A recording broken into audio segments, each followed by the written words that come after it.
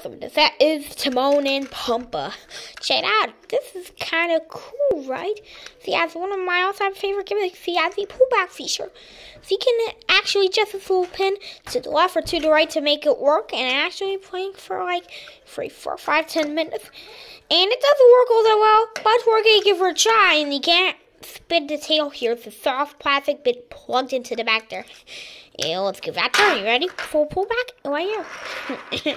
And that's how you're supposed to spin around.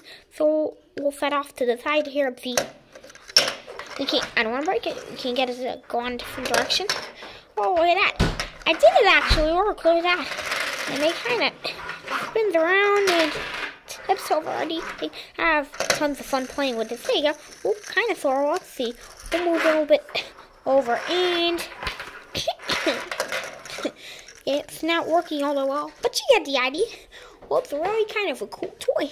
Next we have Ed the Hyena, and the gimmick is push this paw down here, and you're supposed to laugh. And it's toy heavy for a minute. So electronic gimmick, you pull his feet down like this, you can actually wind it and laugh. But I figured out was if you put the feet up like this and you pull them down as fast as you can, and it squeaks. So check this out. Ready? So that's supposed to be a laugh. Well, okay, makes me laugh. Next up we have Rafiki. It is a really kind of weird and unique name. So check it out. This is kind of cool. He's got the blue button going on. He can move his arms and the feet do wiggle. And that is about it. He's got a staff putting in his hand. So I don't think it actually comes out. Might break it to try to come out. And the gimmick is you're supposed to make his eyes move as I move the arm up and down just like so. Let's see if we can get it to actually work. Another function that will always have I move the arm up and down, so his eyes move to the right a little bit. And that is the gimmick with this toy. You can set them on your desk and it actually looks cool. And that's it. There you go, Rafiki. Next up we have Scar. Look at this thing, huh? So this is really nice. It's a solid plastic with 5 points of movement. You can rotate his head a little bit, and all 4 of his legs can move back and forth, and that is about it. So you can kind of pose him if you want, and that is it. So there's no flipping gimmick or noise-making gimmick or anything. But you know what? It is just a really nice looking toy. Next up, we have young Simba. Now, this is a cute, adorable thing. Look at this. He's so adorable. And the gimmick is, you can see the 2 wheels right here. If you line this up, just like this. Oh, let's see what he does. Ready?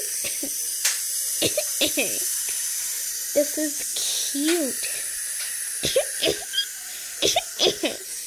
Look at that. Look at that. Aw. So this is a complete win. There you go. Young Simba. Next up, we have young Nala. Now, this is just a lovely looking toy. I love this. Again, no gimmick in her. You can rotate the waist. All 4 of her legs can move. And no noggin here. Is the eyes move glow in the dark because the AJF the toy doesn't really work well because I was messing with it. You know what? It is just a really nice looking little toy. The last one to fit is Mufasa. Now this I like. This is very nice. Again, just like the Scar toy, it is fully posable. There's no real gimmick here. Just stand all tall and proud and maybe sit up a little bit or sit like this, and that is it. A rotation here at the head, and the 2 arms will move, and there you go. Ah ha ha.